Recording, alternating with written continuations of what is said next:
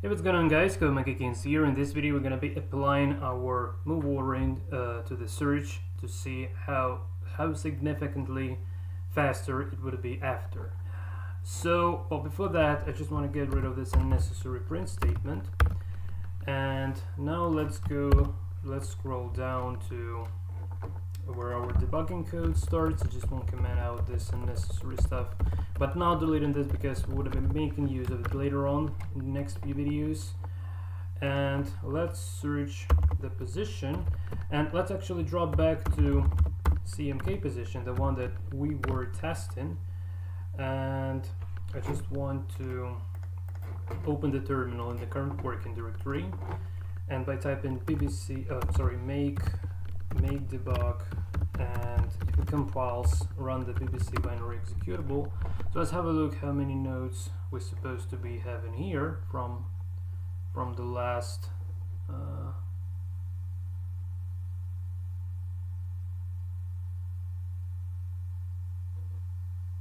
okay, so it's kind of 2 million nodes with a depth of 3, but we don't really have that many captures here. I just want to show you that if we go to the position containing even more captures, it would be so long that, well, it would be just too long.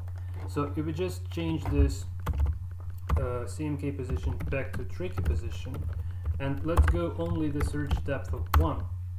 I just want to show you what a disaster is going to be happening here. So remember that here in this position we had the depth of 3 and 2 million nodes, and in this position, assuming that we have more captures, even at the depth of 1 we have already 1 million nodes, which is really too much. So this is not even like the most possible number of nodes, because if we add one little line of code to our chess engine, so let me just try to find the Nigmax search, and here just right after this in check variable definition, there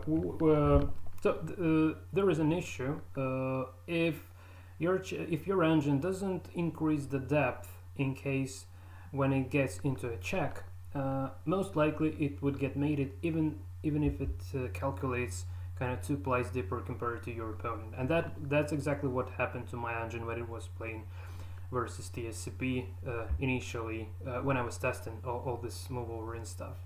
So the idea is just simply to give an extra ply to a chess engine by increasing the depth every time the king has been exposed into a check, regardless of what king it is actually. So I want to increase search depth if the king has been exposed into a check. So if in check depth plus plus, and if we just compile around the code again, it should be given even more number of nodes compared to this number, because it would be searching even deeper, assuming that here well, we might have some checks. But okay, it didn't because we didn't really have any checks. But well, just trust me, if we did search this for well, how many?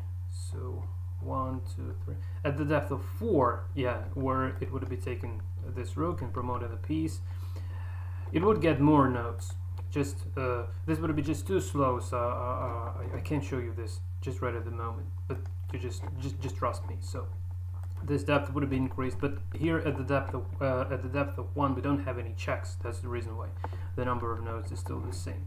But that's not the point. So it's kind of too long, and say this CMK position at the depth of 3 was it took 2 million nodes, and this one containing even more captures, but with only 1 node depth, it takes so many nodes due to the lots of captures occurring there. Okay, so anyway, what I want to do now is actually to show you how we're supposed to be decreasing the number of these nodes traversed within the next few videos. Well, not sure how many videos would it be there, but the idea that within the next videos we're going to be reducing the number of these nodes being traversed by our chess engine using the movable ring and some search optimization techniques. So let's go back to our Nigimax search, and here right after the generate moves and right before the loop over the move list, it's the exact place where we can put our sort moves function, assuming the particular implementation of the sort moves. How we done that? Well, usually people do this on the fly here within the loop of the over the move list, but that option is available in case if the move is getting scored within the move generator, and then it's work. But it's where that approach is not modular. I don't really want to go that approach. I don't really want to go that way. So I'm doing this completely from scratch within its own loop. Like, so have a look at the sort moves again. You see, like we just make a loop over current move and the next move within the sort moves routine. So no need to make use of this sort of loop over the moves within the Nigimax search. So what I want to do here, I just want to sort moves within the Nigimax search and just call the sort moves here. And also I want to sort moves in the quiescent search and make it right over in here, the same place, sort moves. And well, let me just show you how the number of nodes would be getting reduced as far as I'm adding this sorts basically. So let's start with adding sort moves only to the Nigimax, which we've done just now. So previously we had this 1 million nodes, so let's see how many nodes, excuse me. Oh, so yeah, obviously we need to pass the move list pointer to the sort moves function, so move list like this. So now we have it only here with the Nigimax search, and it should already give us last node. So you see, like we had 1 million nodes, and now we have only 99,000 nodes, which is kind of last number, right? And it takes last time to complete. And if we now just go to our quiescent search, quiescent search, and put the move sort in here as well, now it takes only 1,000 nodes. So can you believe this, guys? So we have 1 million nodes, and after sorting only the captures, we already have this number of 1,000 nodes. So this is quite pretty significant difference. You agree with me, right? So this is how the move over work. That's kind of it. And we have, obviously we have still the same move here, regardless of nodes. So this is just a matter of the move over.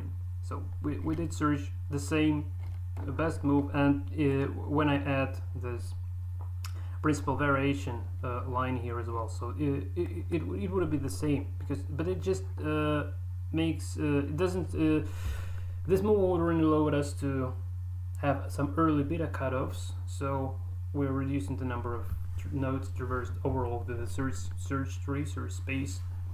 So eventually we have only this 1,000 nodes traversed here.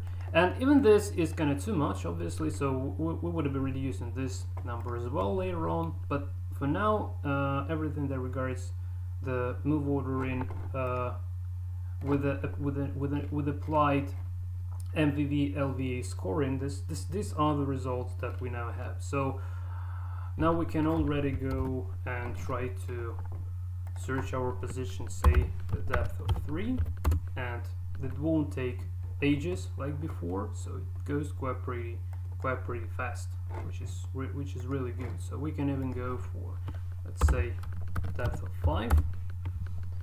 It would now take some time, but still it's quite pretty nice. So already 5 nodes, but we have only 100,000 compared to 1 million that we have in the depth of 1. So I believe that the difference is quite pretty significant, and hope you see this just like I do, basically.